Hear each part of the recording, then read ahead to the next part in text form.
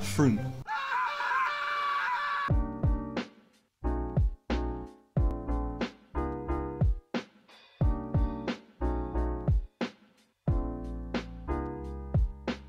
So for our final AP Stats project this year, I did mine on TV shows, specifically the favorite TV shows of students at our high school.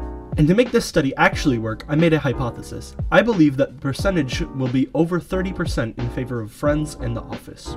For this study, I sent a Google form to a bunch of teachers that I have or haven't had, and some people individually. This is pretty random because I had no interference with which teachers told their students to fill things out and which students actually filled it out. In total, I got over 100 responses.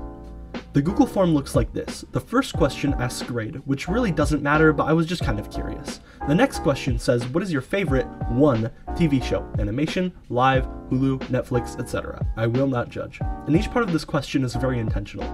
I had to change the question originally because one of the first answers was literally 3 shows. I also put the Netflix part just in case there's some dinosaur that attends the school thinking, well, I liked that Big Mouth show, but I didn't watch it on the cable, so I don't know if it counts. This ended up backfiring kinda, as some people just put Netflix. Also, I included the I will not judge part so that people wouldn't change their answers thinking it was too nerdy or something. So with all that out the way, let's look at the answers. So this grade pie chart surprises me because I am in very few 11th grade exclusive classes, in fact only one, and that teacher didn't even share my form. Anyways, now we're at the main course. So even though I said I would not judge, I did, and I'm not going to go into what I personally think about these answers. There are also a few joke and unhelpful responses. Joe, Mama. Does Markiplier YouTube count? Something I cannot say in class. HBO Max. You will judge, just silently, it's a natural tendency. If you lied, why should I be truthful? Therefore, I will not answer. Anyways, you get the point. These answers will obviously not count to the total percentage. Also, any response with multiple shows will include all of those shows, as I guess it's my fault for not specifying just one show at first. So with all of that out of the way, let's look at the results.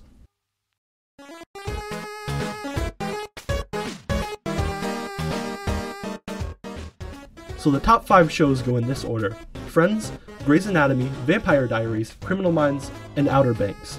Now you can probably notice The Office isn't even on here, but I did somewhat guess that Friends would be the top show, unfortunately. The Office had only 2 votes, which honestly really surprised me. In total, 10 votes, only 10 people out of the original 114 responses. So here are some graphs. This pie chart shows only 25 shows. Even without all of the data, Friends and The Office has only about 16%. This graph shows the amount of how many of each number there is, which I guess shows the diversity in favorite shows of people at this school. In total, there were 68 shows, and 64 of them only had 1 vote, and 15 of them had 2.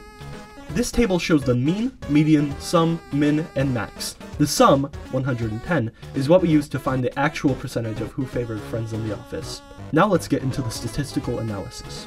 You can pause here to see everything.